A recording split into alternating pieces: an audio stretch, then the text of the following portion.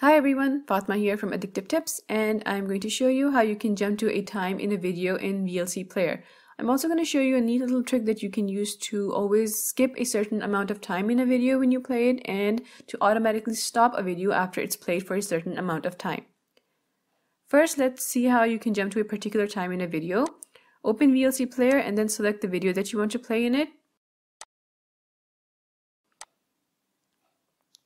Once the video has been added and it's playing, you want to go to the playback menu and select Jump to Specific Time from the menu.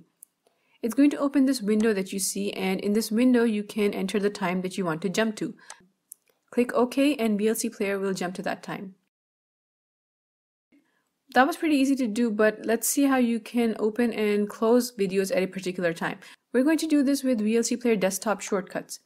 If you don't already have a VLC Player desktop shortcut, I'm going to show you how you can create that first. The quickest way to create it is to open the Start menu, go to the Apps list, right-click VLC Player in the list, and select More, Open File Location. Now in this File Explorer window that opens, you can see that there's this shortcut for VLC Player. Right-click it and from the context menu, select Send to Desktop Create Shortcut. Now return to the desktop and right-click the shortcut.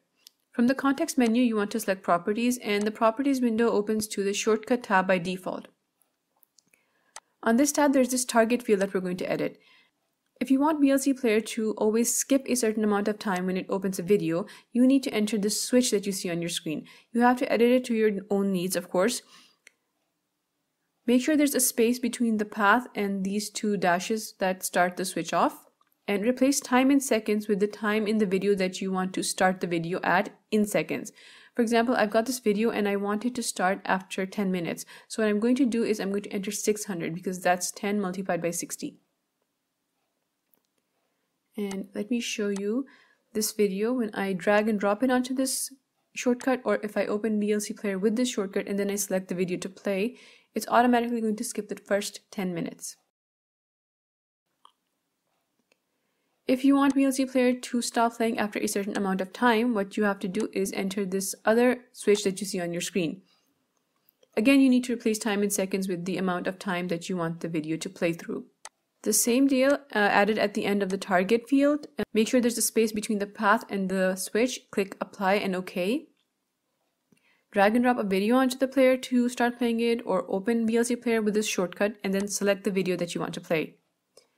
At any given time, you can only use one switch with the shortcut. So if you find both these switches useful, what you can do is you can create a separate shortcut for each one.